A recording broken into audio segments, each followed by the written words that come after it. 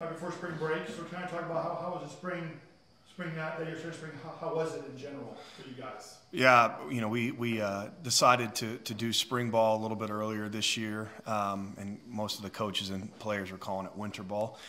We started February 21st, and to be honest with you, it went fantastic. We had great weather pretty much the entire time. We only had one practice that had snow on the ground, and I thought from practice 1 through practice 15, our guys got a lot better. And to see how far we've come in a year, it's a pretty exciting feeling leaving spring ball and knowing we got still 4 months of work still ahead of us, but excited about the direction of our team. You guys had a couple, you guys ended your spring ball with a scrimmage off campus at West Texas. What did you know about your team watching film from that scrimmage? And from all your scrimmages in the fall, in the spring, what did you know about your team? Yeah, that's a great question. I think first off, I think the thing that has to go noticed is the fact that we are a part of a university that allows our team to go and do something like that. You know, that leaving your city and getting buses and traveling, and especially when it was not a planned expense. There's not a lot of colleges at our level that have the resources to be able to do that. And so for Dr. P to allow us to go out to Canyon in West Texas and play those guys and scrimmage those guys was extremely beneficial. And I think I only know of 2 other teams that are scrimmaging, and this is the first time that you're able to do that in the spring. And I think for us, it was huge to be able to see, specifically our young guys, how they respond going against another opponent, right? And a quality opponent in West Texas. And so we got to see them compete. We got to see them make mistakes. We got to see them learn and grow. And we didn't have to wait till game 1 next year to do that. And so it was extremely beneficial. It was extremely beneficial for our new guys to be able to see that have never traveled with us, what that looks like, how we travel, how we conduct ourselves on the road. And so I can't thank our administration enough for allowing us to go down there, because I think we learned a lot about our team against a really quality opponent. What are some things that stood out to you about your team that maybe you go in the spring with some question marks, and you come out, you answer those question marks? What did you learn, and what some question marks you might have had that you remember about your team going into the offseason?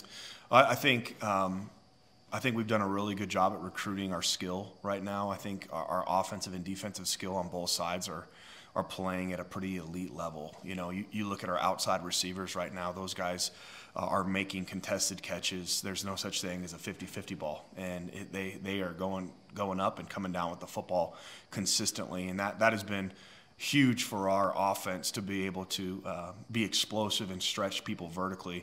I think the thing that allowed them to be able to continue to make plays consistently is the quality of opponents that we're going up against every single day. I don't know.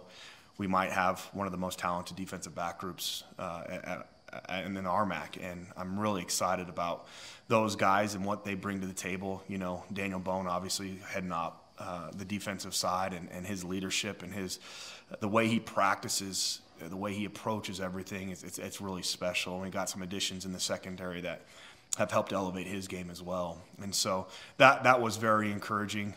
The offensive and defensive line were also very encouraging. We're very young still up front on the offensive line.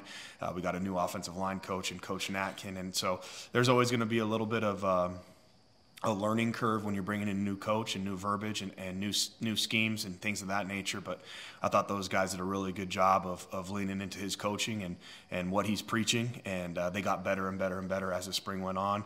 Defensive line wise, I think it's a veteran group now. We've got some guys that have played a lot of football there, and we had again some new additions to that room that I definitely think help elevate and push that group to be great. And so excited about those guys. Our linebacker position is young again. We had a lot of really young true freshmen, redshirt freshmen, sophomores that got a ton of reps this spring. And so it was really exciting to see those guys continue to grow and get better. And so really excited really about a lot of our position groups, and where we're headed. What about offensively? You obviously they return quite a bit of guys. You talk about your receivers, your running backs all kind of come back from last year. Quarterback is obviously, that you lost really a quarterback, and got some guys in the room, 4 or 5 guys, you got a couple guys that come in. So how has that been going in the spring with the quarterback and running back positions, obviously? Yeah, I think the quarterback position is still an open competition right now. I think as the spring went on, you saw guys get more and more comfortable, and more comfortable with the scheme, more comfortable with their decision making, more comfortable with how we operate offensively. And so it's going to be an exciting summer to see these guys in fall camp, to see how these guys continue to progress. We've got 3 guys in that room right now that we feel really good about, and then we've got another one that's going to be coming in June 1st. That Division I transfer, and we'll see what happens. The best player is going to play, and from our last year's team, we lost our left guard and our quarterback, and everybody else is coming back. And so it's exciting, especially when you were top 10 in the country in scoring last year. And so hopefully we can continue to take the next step offensively, and there's no room for complacency, I'll tell you that much. And so these guys are hungry and they're working hard. So it's going to be fun to see how that plays out. The hard thing about the quarterback position is only one guy plays. And so we're going to put our team in the best position to win football games. What do you guys do from this point forward now spring's done? The kids still work out till school gets out? What is kind of the plan? What are you planning for the summer for the kids and all that stuff? Yeah, so we started workouts yesterday, last night actually, and so we are going to have essentially 4 weeks of hard training. We're going to do some hypertrophy training, getting big and fast and as much as we possibly can.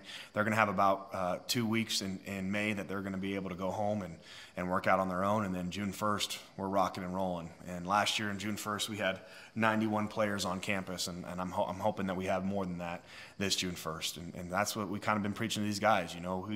If we want to accomplish something different than what we did last year, then we've got to work harder than we did last year. And so we're going to be working it 5 days a week, every single day, Monday through Friday, and coaches will be out there and in the weight room and pushing our guys to be great.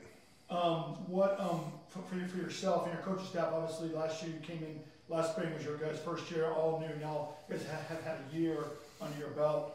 So what did you kind of learn last spring and last summer going into the fall with a bunch of teams?